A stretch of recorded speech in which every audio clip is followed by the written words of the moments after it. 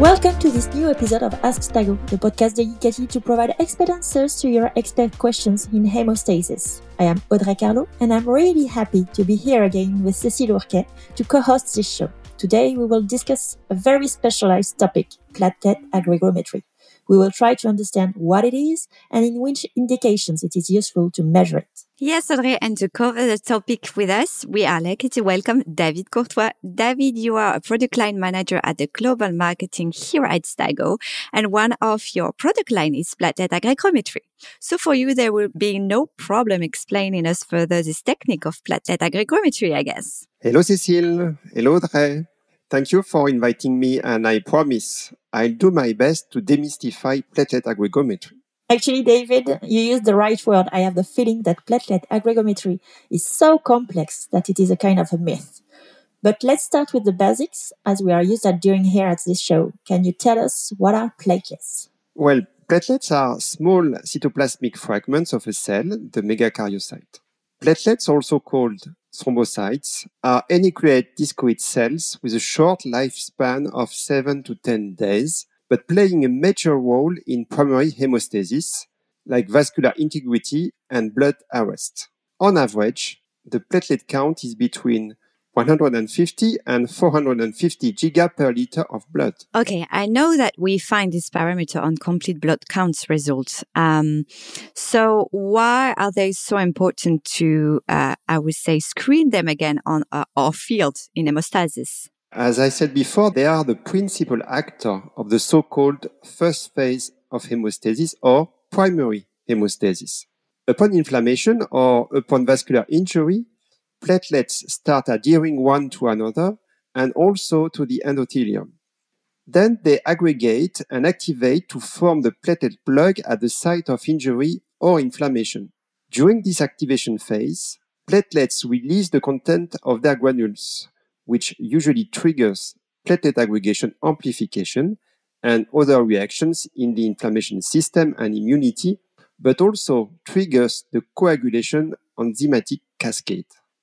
So it is clear now that platelets are key first effectors in the whole hemostasis process. Can you tell us more about platelet aggregometry, please? Yes, it is a technique first developed in 1962 by Bourne and O'Brien, who independently published how it was possible to study the platelet function through light transmission in a stirred platelet suspension. And still today, it remains a reference. Yes, Cécile, it remains the gold standard. To explain it further, light transmission aggregometry, or LTA, is a turbidimetric technique applied on a washed platelet preparation, or more frequently, platelet-rich plasma. You mix your sample with an activator that we also call an agonist, which will bind to one of the platelet membrane receptors and induce its activation and aggregation if the receptor signaling pathway is operational. A light beam goes through the sample. Before any activation, light transmittance is poor because the resting platelets absorb the signal. But if platelets activate, they form aggregates which clear the plasma and the light transmittance increases. This change in the light transmittance is what we measure. Listening to you, David, I think we all have in mind now those very specific aggregation curves with the percentage of aggregation increasing over time. Yes, Cécile. And to scale the results and try to achieve a bit of standardization, you define your 0% aggregation on the PRP sample and your 100% aggregation in the corresponding platelet-poor plasma. And David, you first stated that this is measured under stirring condition. Why is so? For two main reasons. First, because platelets can sediment along the measurement. You have to keep in mind that the duration of a platelet aggregation measurement is usually around 5 minutes or slightly more. As this is not instantaneous, we have to stir the mixture to be sure that the change in transmittance is due to platelet aggregation and not to platelet sedimentation. And the second reason for stirring is because to aggregate, platelets have to be in close contact. Very clear, David. And you also mentioned earlier that you can achieve the kind of standardization of curves through their 0 to 100% aggregation scaling. But I have in mind that the interpretation of those curves is something given to specialists only, right? Yes, platelet aggregation is part of the specialized test bench of the clinical laboratory. But more because of the handling of the technique, platelets require specific practice and you need dedicated staff around there to prepare timely the platelet-rich plasma from the blood sample. For many people, it remains a homemade technique, but the numerous guidelines available on the topic have made it possible to achieve good practices on the pre-analytical care to be taken on samples, etc.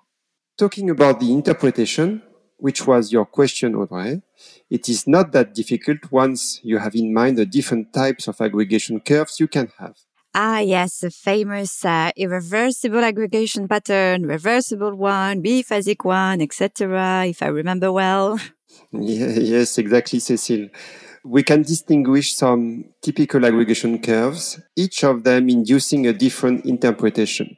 And it also depends on the agonist used. And this makes the perfect transition, I think, to our question on the relevant use of platelet aggregation.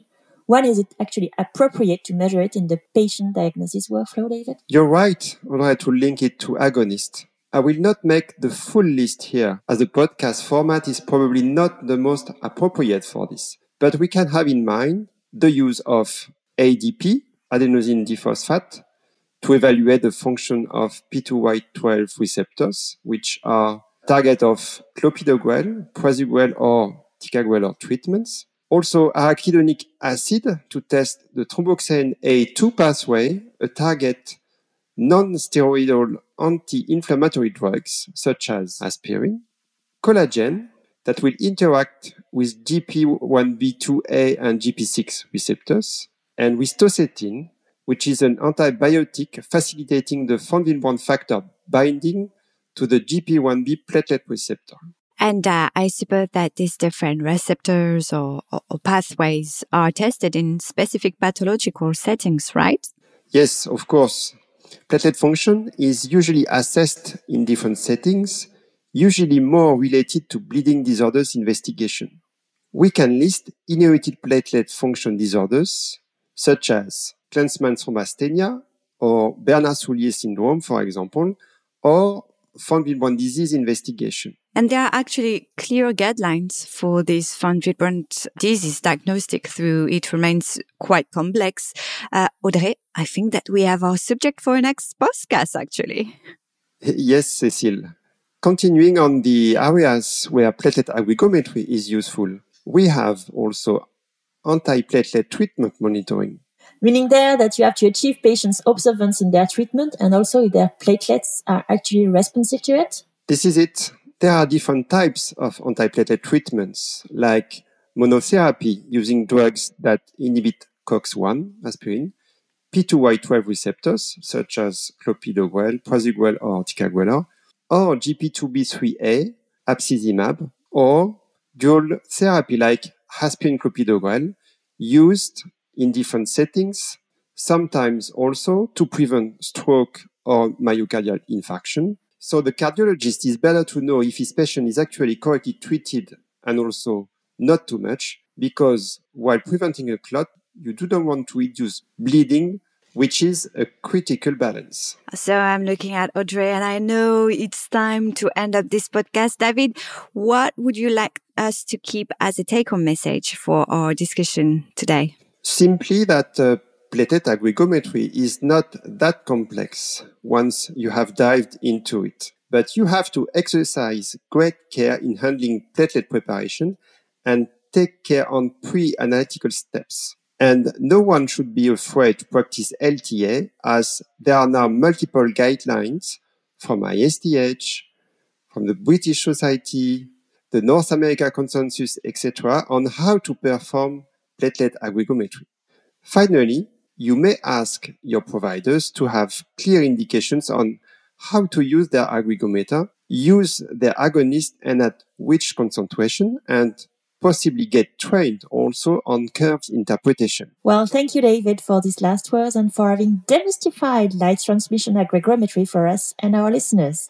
It's now time to close this episode. Thank you all for listening. As usual, all literature sources, and there are many these times, are listed in the podcast description. And please feel free to send us any question that you may have at our email address, ask@stago.com. We'll be happy to answer them in the next episode. See you next time. This podcast is brought to you by Stago. Diagnostics is in our blood.